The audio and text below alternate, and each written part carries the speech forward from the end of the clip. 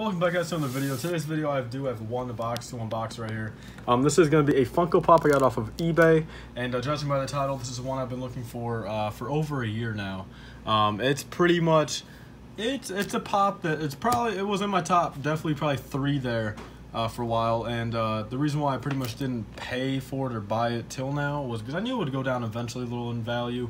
Let me just tell you, it was a Target exclusive pop that was only released, I think, twice. I think one time, then a little bit of a restock. Went up to about $40 in value at one point, and I couldn't justify paying that. It was one of these pops that, I would tell my girlfriend, I was wanted, I would always be like, can you get me this, and that. I'd tell even my parents, like whenever my dad and I were out Funko Pop, looking around, or he asked me if there was one I wanted, I would tell him that of course he's not going to find it in a store, but just in general, it's always one of those that I would just pretty much just really want for my collection.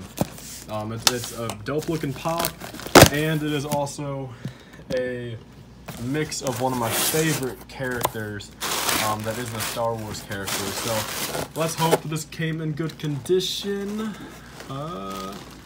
Let's see. It's looking promising. Let's see, guys. So it is the Venomized Loki right here. So let's take a quick peek and see what the value, or not the value, the condition on this guy is.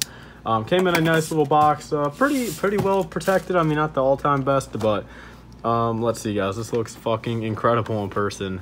I've literally been wanting this for so long. It does have a little bit of a window crease right there. I don't know if the camera will pick that up. Yeah, maybe. Yeah, right there. Not the end of the world. The front side, all 4 corners are good.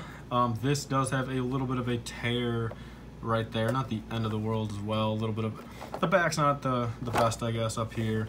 But other than that, the sides and the bottom, I mean, you can't go wrong.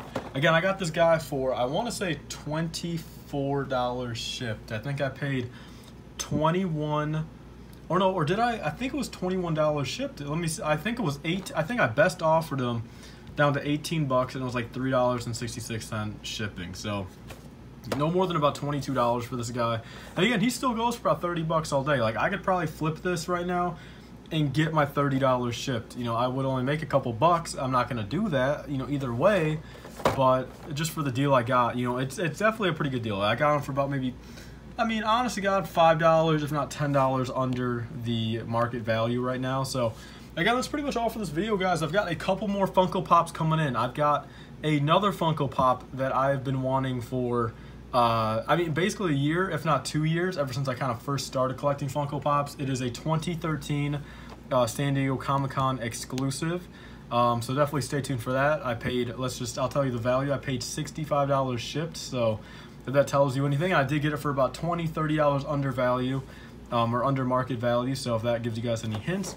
Other than that, though, guys, and again, the only one I need out of this set now, aside for the Marvel Collector Core box Venom, is the Ghost Rider. But let's just say, guys, I might also have the Ghost Rider coming in, so you guys will see that in a video as well. So, thank you guys all for watching. Please don't like, comment, and subscribe. Stay tuned for us. See you guys later.